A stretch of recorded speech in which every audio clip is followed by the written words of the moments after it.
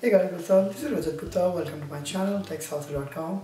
In this video, I want to show you guys how you can actually schedule your laptop, your computer, your Windows system to shut down automatically when you're not using it, when it's on idle. So what happened, like other night I was working on my computer, my laptop, and I started my antivirus scan to scan the computer, and I was hoping that I would not sleep before the scan completes, but it happened otherwise, and I started feeling sleepy, but I didn't want to turn off the antivirus scan. So what I did, I actually scheduled my laptop to turn off automatically, to shut down automatically when the scan completes, and so that I could go to bed and sleep tension free. Just stick with me and I'll guide you how to do that. There's no additional software required for this. The tool is actually called Task Scheduler and it's by default present in your Windows system. So let me jump onto my computer and I'll guide you how to do that. So I'm on my computer right now, and for this video we're going to make use of this tool called Task Scheduler. This is an application by default present in our Windows operating system, and to open that you can just type Task Scheduler and it will just show up, or if you want you can actually go to this location, Program Data, Microsoft Windows, Start Menu, Programs and Windows Administrative Tools. You will see Task Scheduler there. So actually Task Scheduler lets us create some task that we can execute automatically when some condition is met, and you get to decide those conditions. So in this video we're going to create a task that runs automatically when our system is actually idle for some time, and the action we're going to create is to shut down the computer, shut down the laptop. So let's get started. So on your right panel you see this button called Create Task. We're going to click on that. So this will open a new dialog box, and we're going to name it as Shutdown Task. You can provide the description if you need to, but that's optional. I'm not going to do that. I'm going to run this task only when this user is logged on. If you have multiple users, then you can actually select the other option. Just make sure to click this button, Run with Highest Privileges, so that this task actually runs and there is no blocking. And you need to configure the task for your operating system. I'm going to select Windows 10. And the next tab is Triggers. In this Triggers tab, you actually have to specify the condition that will trigger the task. And for that, just click on the New button. You can actually schedule this task for one time, daily, weekly, monthly. Maybe if you want to shut down your computer every night, then you can do daily at some time. I'm gonna proceed by clicking one time.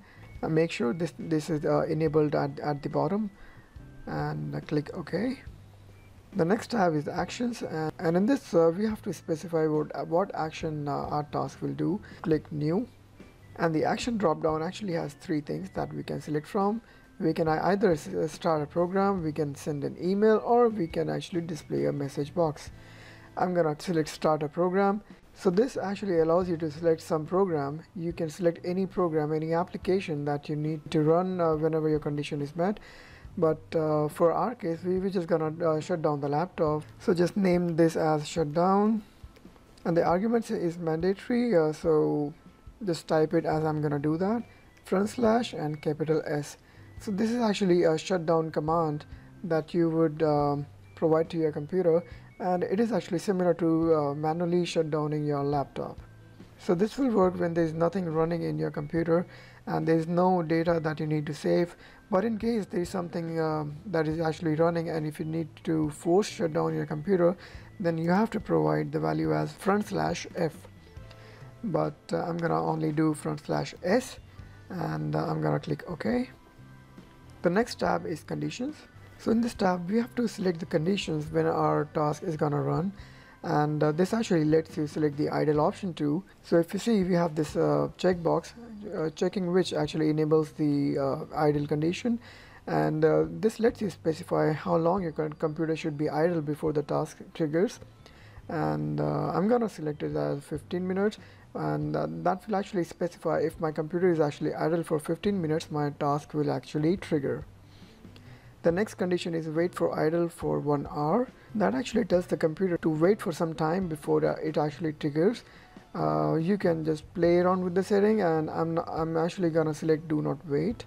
The next tab is actually called Settings, and I'm not gonna do any changes in that, and it actually looks good to me by default.